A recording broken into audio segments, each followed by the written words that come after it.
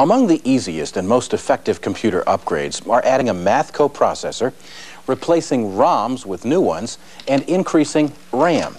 All these upgrades can be completed in under an hour. The first step is to purchase the right chips. The study unit about the motherboard will give you the guidelines you need to do this.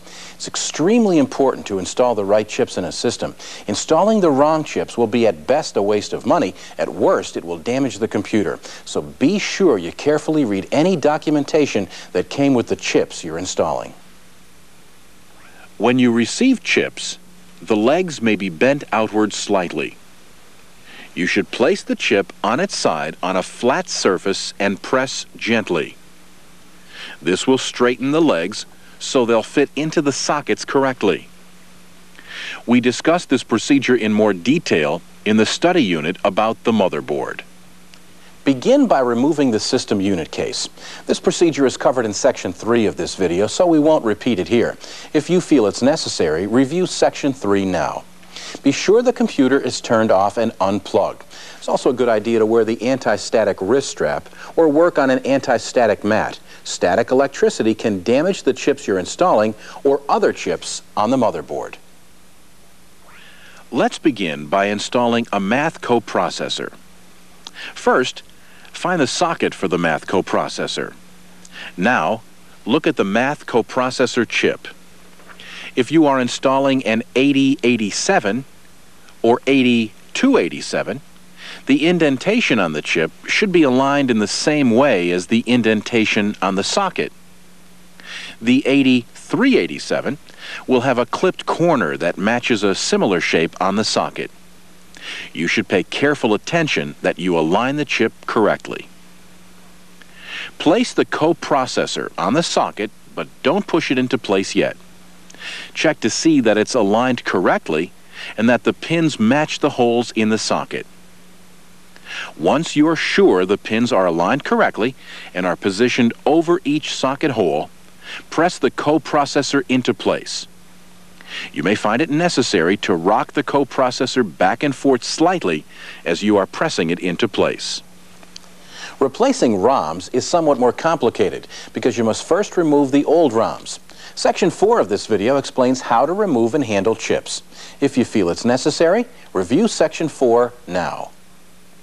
The ROMs are relatively easy to identify because of their size and labeling. Draw a diagram of where the ROMs are located on the motherboard. Include identifying information so you'll know which chip goes where. This will help you install the new chips and give you a fallback position if you must reinstall the old ones. Use a chip puller to loosen the existing ROMs from their sockets. Be sure you insert the chip puller under the chip and not under the socket. Once you've loosened it, remove the chip the rest of the way, being careful not to crack the chip's case or bend the pins. If you must set the old ROM down, place it carefully on a clean surface. Most technicians usually put the old ROM chip back into the packaging in which the new ROMs were shipped. This will protect the old ROMs just in case you have to reuse them later. Insert the first new ROM in the socket. The documentation that came with the chips and their labeling will help you decide which ROM should go in first. Align the pins correctly over each socket hole and press the ROM into place. You may find it necessary to rock the ROM back and forth as you're pressing it into place. Repeat the process for the remaining ROMs. Replacing or increasing RAM is actually quite simple to do, but difficult to explain because there are so many ways to accomplish it. If you're working with an older PC, XT, or AT, the motherboard probably contains all the RAM it can hold. Additional memory will have to be installed by adding an expansion card. If you must replace RAM on these older systems, you must first match the chip type, as we explain in the study unit about the motherboard. Identify which RAMs are bad and must be replaced, and then follow the general procedures we describe in the study units. The chip handling procedures we described for installing a math coprocessor or replacing ROMs will guide you in replacing RAM chips on the motherboard. Many newer computers use 1 megabyte SIMs. These are single inline memory modules that contain several RAM chips that equal 1 megabyte of memory. Although installing additional SIMs is one of the easiest upgrades you can undertake, you should carefully read the documentation that came with the SIMs in addition to viewing this section and reading the appropriate study units. Begin the procedure by matching the specification of existing SIMs. If you wanted to add 1 megabyte, you would install a single 1 megabyte SIM, 2 512 kilobyte SIMs, and so on. The SIMs are easy to find because of their distinctive shape. You'll see several empty sockets near the existing SIMs. The new SIMs will go in these sockets. Remove the new SIM from its package and grasp it by the top. Never touch the edge connectors. Slip the SIM into the socket beside the existing SIM. You may have to rock it slightly. When it is seated correctly, the clips at the sides of the socket will hold the SIMs in place. When you increase the memory of a computer, add a coprocessor, or change ROMs, you might have to tell the computer what you've done. There are several ways of accomplishing this, and they're covered in various study units. Remember, if you replace or add chips and don't tell the system what you've done, it won't run correctly.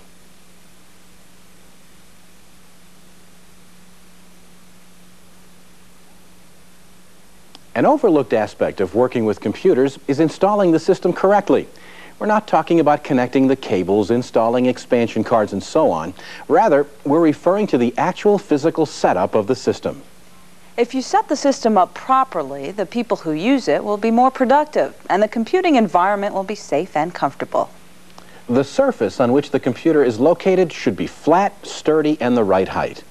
Most office desktops are at the right height, but an adjustable chair will allow the user to choose the height that's most comfortable. The work surface should be large enough for the computer, the keyboard, a mouse or trackball, and for work materials. There should be enough clearance around the computer to allow the cooling fan to work correctly. Ideally, the space behind the computer should be large enough to allow the power and connector cables to be well organized. This will make it easier to undertake maintenance and upgrading activities. The video monitor should be set up so the person using it won't suffer from excessive glare.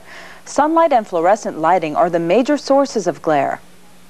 If the monitor can't be positioned so glare is minimized, you might want to consider the use of an anti-glare shield.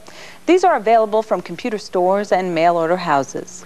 Another factor to consider when positioning the monitor and system unit is the presence of a nearby heating unit or direct sunlight. If a computer is placed too close to a heat source or in a place where direct sunlight strikes it for a long period of time, heat is likely to build up. And heat is the enemy of a computer system because it can damage components. So be sure to keep the system far enough from a heater or sunlight so the outside of the case is no warmer than the temperature of the room. Another important rule to remember is that the electrical outlet to which the computer and peripherals are connected should be clean. That is, the circuit on which the computer is located should not support other devices, such as large electrical motors, air conditioners, or a refrigerator. These devices draw large amounts of power, operate periodically and unpredictably, and create interference in the circuit. If the computer is operating when one or more of these devices comes on, it may malfunction as it would in a brownout. What's worse, the variations in the electrical current may affect the disk drives so much that files are corrupted or the disk becomes unreadable. That's why a surge suppressor or power line conditioner is necessary for every computer system. They're relatively inexpensive and can protect a system from spikes in electrical power, especially those occurring when power is restored after a brownout. If a modem or fax modem is part of the system, a surge suppressor should also be connected to the telephone jack. It's important to note that no low-price surge suppressor will protect against a direct or nearby lightning hit. Unplugging the system is the only way to guarantee it will be undamaged. An uninterruptible power supply will also protect against lightning damage. In the last few years, there's been some discussion of the negative health effects of the electromagnetic emissions from computer video displays. Although there's no conclusive evidence linking computer use and health problems, it makes sense to take reasonable precautions. The simplest precaution is to ensure that the user sits at least an arm's length from the video monitor, because the electromagnetic emissions from a monitor may be stronger from the back or sides rather than from the front. No one should spend a great deal of time working behind a video monitor. Radiation shields are available for video monitors if desired. The final step in the installation of any computer system is to see that it's ergonomically correct. Ergonomics is the study of the factors that affect worker health and productivity.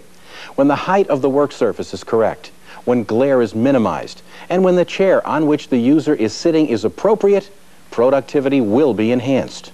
Since computers are intended to enhance productivity, it's critical that the ergonomics of the system, as well as the hardware and software, are given careful consideration.